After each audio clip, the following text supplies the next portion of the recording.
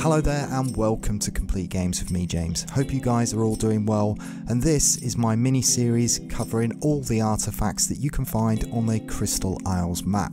Most of the artifacts are sat out in the open and it's just a case of knowing the coordinates, so I'm creating a playlist of 18 short videos covering where all the artifacts can be found on the Crystal Isles map.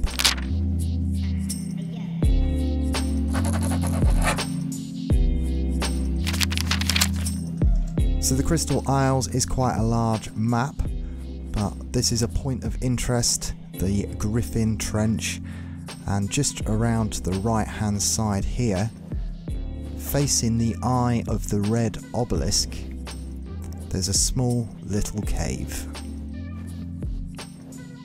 It's not much of one, but just through this outcrop here we will find the artifact of the Gatekeeper. So these videos are going to be quite short, just covering where all the coordinates are. I'll just bring it up on the GPS. There we go. And let's bring up the map as well, just so you can see. And the artifact of the Gatekeeper was one of the artifacts from Scorched Earth.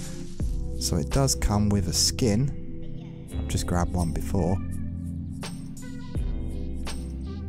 And it's the raptor skin, or the T-Rex, that goes on the end of the pike. Looks pretty cool, so you get one of them.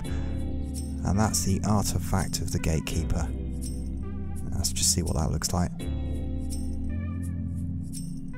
Quality. Okay, so that covers the first artifact.